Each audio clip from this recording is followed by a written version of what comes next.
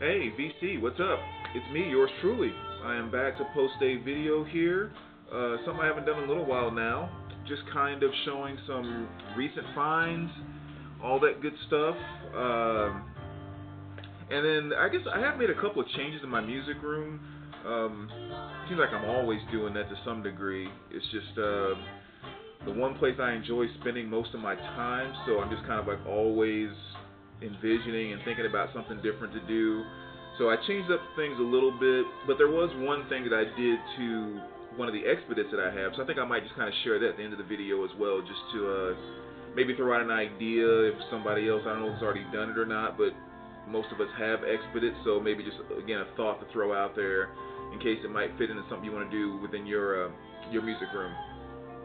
But a couple of different things to show here. Just a couple of vinyl. You know, I haven't really bought a lot of records or anything lately. Again, I haven't been spending a lot of money lately, but I have run across quite a few great deals on CDs lately. That's been the thing I've been stumbling across for very little money, which is kind of nice. So I'll share with you all the CDs that I picked up as well. But let's start off with the vinyl. One here. Well, let's just kind of go like this.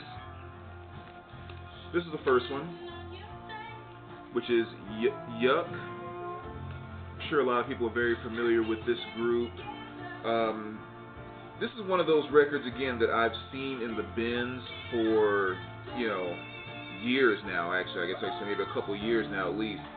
But just never, paid any much attention to it, never really took the time to go find out what it was.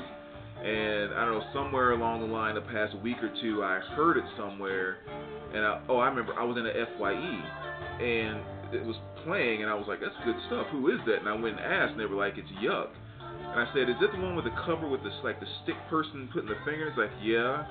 I'm like, okay. So I knew the cover very well, but just never checked out the record. But really good stuff. This is the double LP that has the B sides. So again, definitely a nice addition there. Glad I finally actually discovered that album. The second one here is one that I'm tempted to call a grail, but I think more so than necessarily going down the grail route, I think this is really just kind of the way I see it. It's more of a masterpiece that has been added into my collection. And that is this right here, which is Spiritual Unity by the Albert Ayler Trio. Really great stuff here too. Again, just another one I stumbled across as I started to get more into the free jazz thing.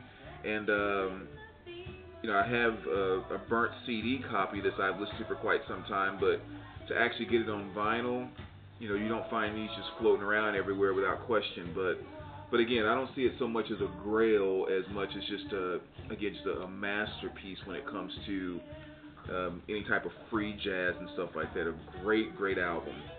Only 4 tracks on it. I think maybe a total of just over 20-something minutes of music, I think, if I remember correctly. Only 4 tracks, but yeah, it's not like a long record, but again, it's just great stuff. So if you are a free jazz fan, make sure you check that out. Very nice 180 gram pressing. Really cool stuff. So yeah, I'm very happy to get that one in my collection. I've wanted the album for quite some time. Let's see. So next, let's just kind of go to some of the CDs.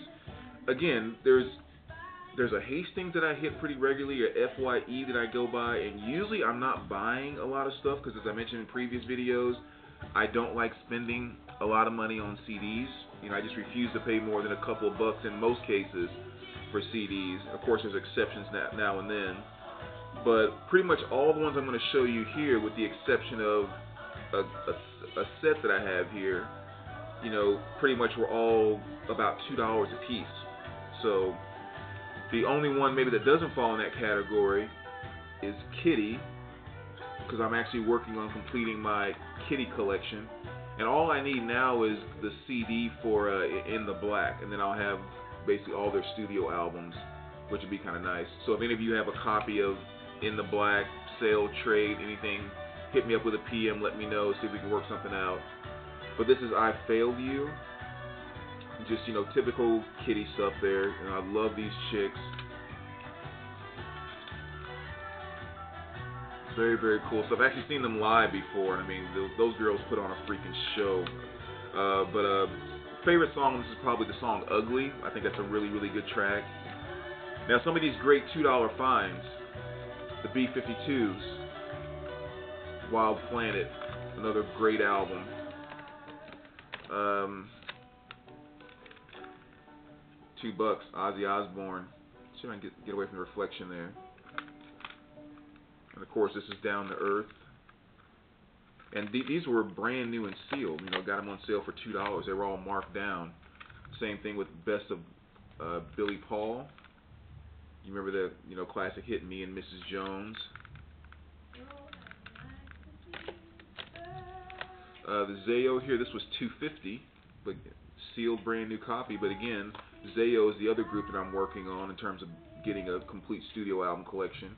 And this is the Fear Is What Keeps Us Here.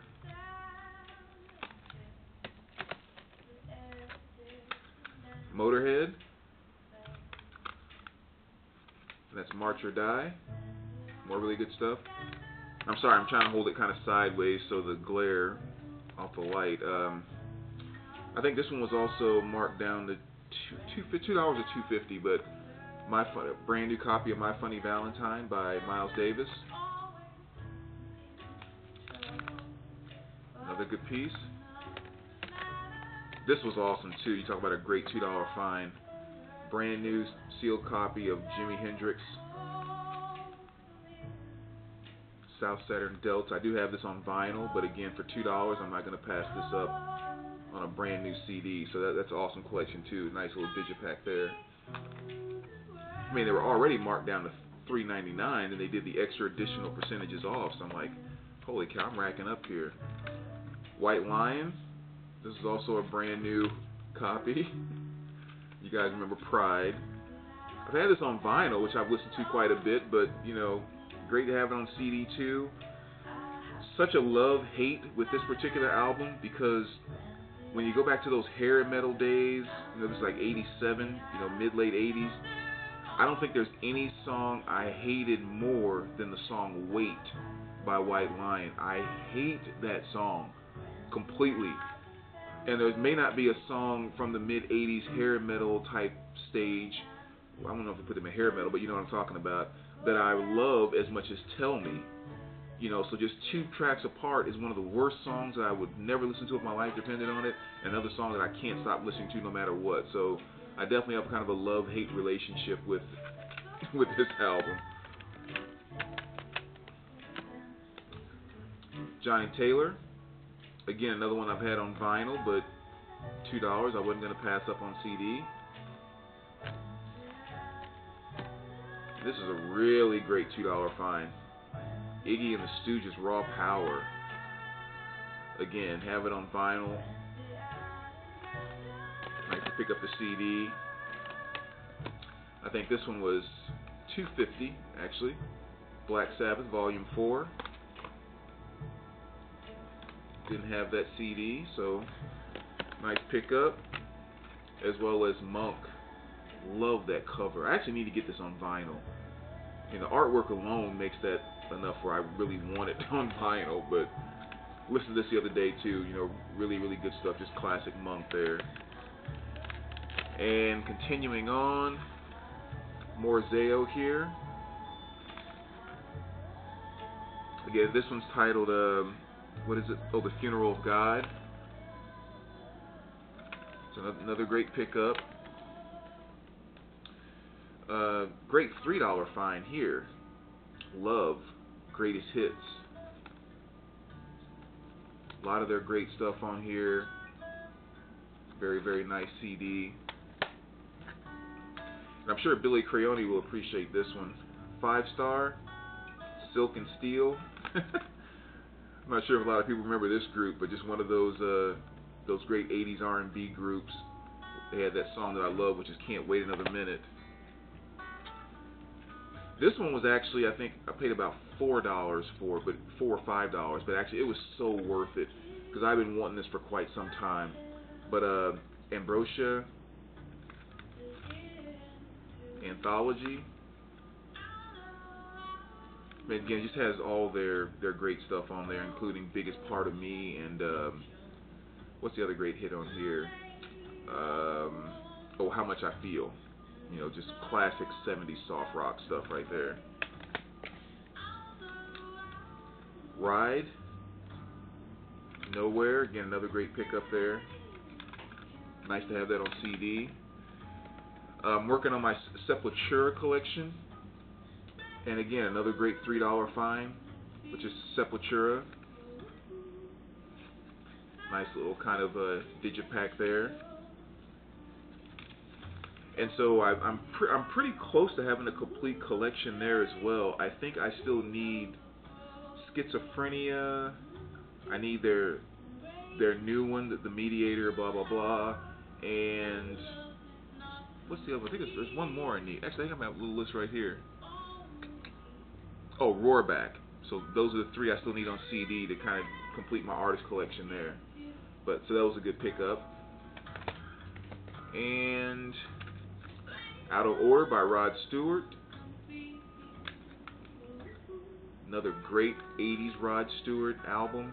I mean, songs like Lost in You, and of course Crazy About It is a great track. And then When I Was Your Man, you know, just really, really good Rod stuff. Oh, and of course My Heart Can't Tell You No, Forever Young, a couple other hits on, you know, the album there. But it really is a great album. So happy to find that on CD as well. And then another, I think I got this for $2.94. As I remember how much the tag was on it. But it's this CD set, Oldies But Goodies. And, you know, this is also one of those things that's kind of a telling story about, I guess, independent record stores as compared to your Hastings or Best Buys or that type of thing. I mean, you go to an independent record store, you know, there's usually a bunch of weird people that work there, whether it's the old guy with the big beard that owns the place, or, you know, the younger kids that think they know everything, and, you know, which they kind of do know a lot, and they can introduce you to new music, and, you know, can't wait to start talking to you about some new album or something that they love or whatever.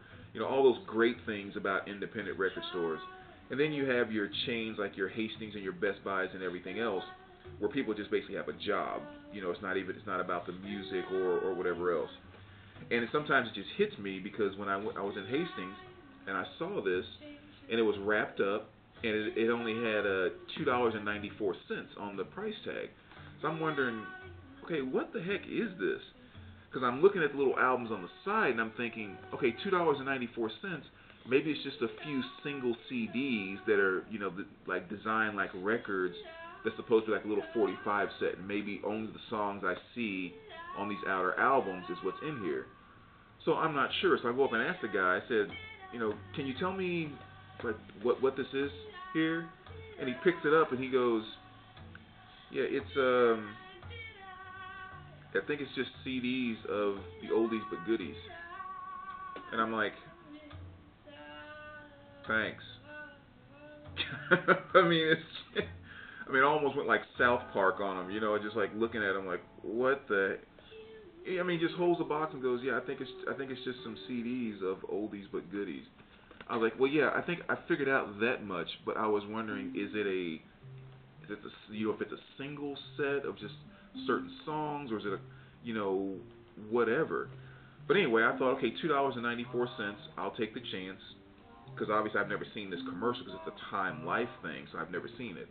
And yeah, it just ended up being like 4 or 5 CDs of just a lot of, you know, Rockin' Robin, Earth Angel, Born Too Late, Sorry, One Summer Night, Susie Darling, you know, just all that old type of stuff. So it was a great, I mean, it's only $2.94, so not a risk, but that just totally blew my mind when that guy was just like, it's oldies but goodies. Like, gee, thanks. The box just totally threw me off on that. But anyway, I won't complain about that. Again, just one of those little notable differences about going to a independent stores compared to just a commercial store.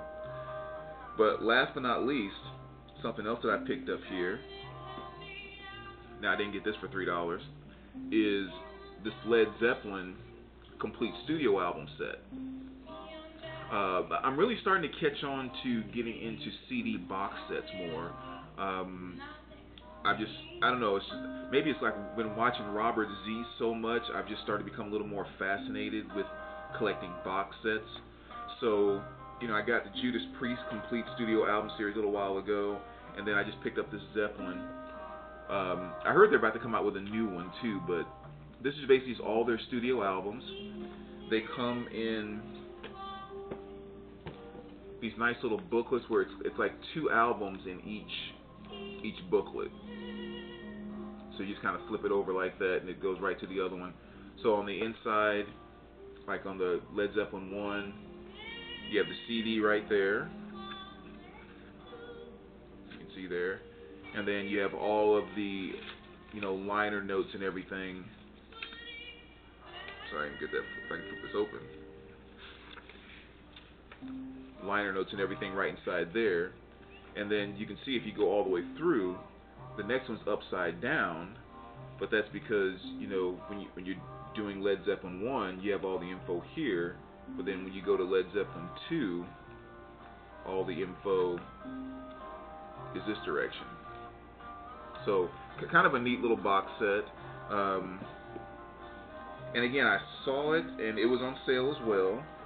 But, typically, again, I wasn't going out to spend a bunch of money on that. So what I decided I was going to do actually is, since I had all of this already in my collection, which is pretty much most of the stuff outside of presents, I'm just going to sell my Zeppelin CDs here and basically just call it a wash, because I'm sure I'll get as much as I paid for the box set. So I should have mentioned this before I did it, but I did just list these on eBay, but no one has bid on them yet. So if someone is really, looking for some different Zeppelin stuff, let me know. And if nobody has put a bid on it yet, I'll be happy to take it off of eBay and do a trade or sell it to you, whatever the case may be. But just kind of real quick, you have Presents, Houses of the Holy, In Through the Outdoor. I also have another copy here of In Through the Outdoor. Of course, 4, Led Zeppelin 3, Led Zeppelin 2, Led Zeppelin 1. I have another copy of Led Zeppelin 3, different cover there. And then I also have a sealed copy of Presents, and then a sealed copy of Coda as well. So again, let me know if somebody's in need of anything there, and if I get no bids or don't sell it on eBay, I'll be happy to stop the auction and kind of work out whatever. But that's pretty much everything that I've picked up. Say mostly kind of a CD week the last couple of weeks because of this sale that keep happening at this Hastings and at this FYE. So that's been really good. Playing in the background, in case I didn't mention that at the beginning, is Feist. So that's what I've been playing there. So yeah, those are the pickups. And now let me show you the quick kind of change that I made to one of the Expedits, again, just in case it's something that might spark an idea if someone hasn't thought about it before, because I know, again, we both have a lot of these Expedits. But what I basically did was I took my system off of this shelf and decided to go ahead and put the little stacks up there again. And kind of in the process of rearranging that, what I wanted to do was kind of take all of the best components that I have with all my systems and put it over here. So one of the things that I did here was, the 2x2 Expedit, I simply took out, it seems like there's a lot of light over there. Hold on one second. See if I can get a little more light there.